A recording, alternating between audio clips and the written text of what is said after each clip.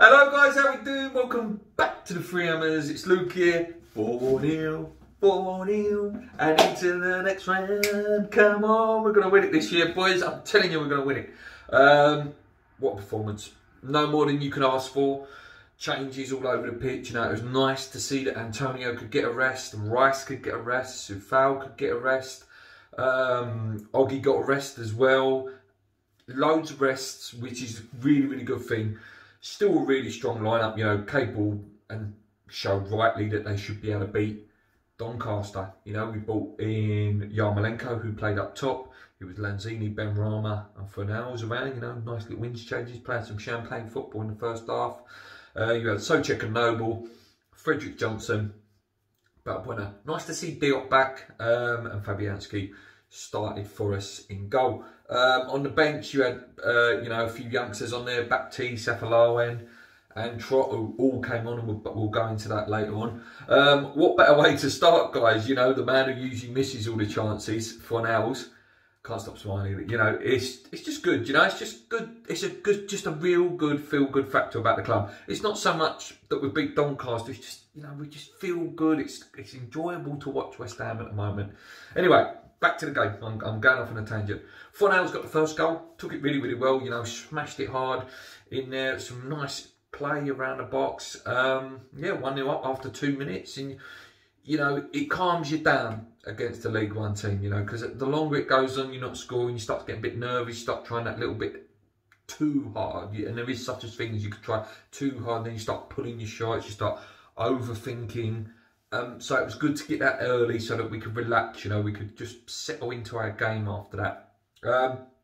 After that, like I say, loads of little champagne football moments. Lanzini went really close, pulled one wide. It was loads, it was too many to remember. But yeah, second goal did come.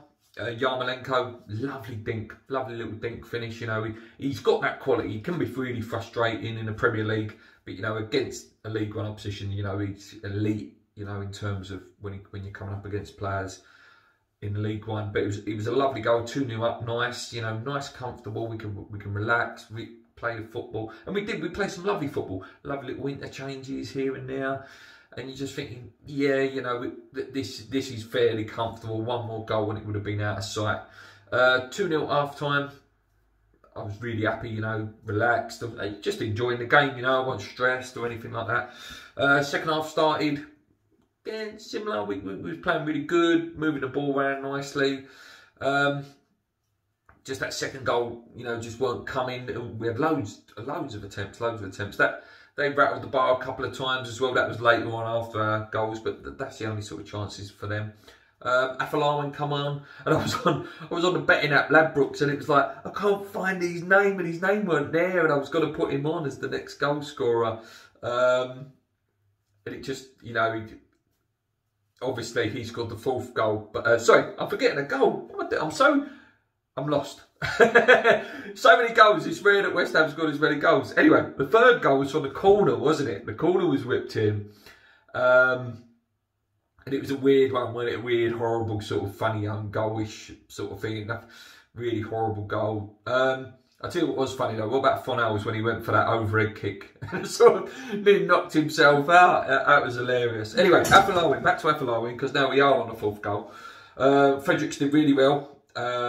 Played a lovely ball, and Afolawen took it. What a moment for the lad, you know. I was only talking about him the other day, weren't I, on the show, saying about how he hadn't scored a goal yet and he hadn't made an appearance. And for him to come on, get that goal, fantastic for us. Nice to see Nathan Trott get his debut as well. Obviously, he didn't have to do much, but it was nice to see him on. Baptiste come on as well and played it right back again. Nice to see the kids come on. And I think we'll see more of this as it goes on. You know, if we carry on having a really good season, I think Moyes, the last 10 games, unless we're right in there for that mix for Champions League and stuff, I think we will start seeing the youth team blooded in.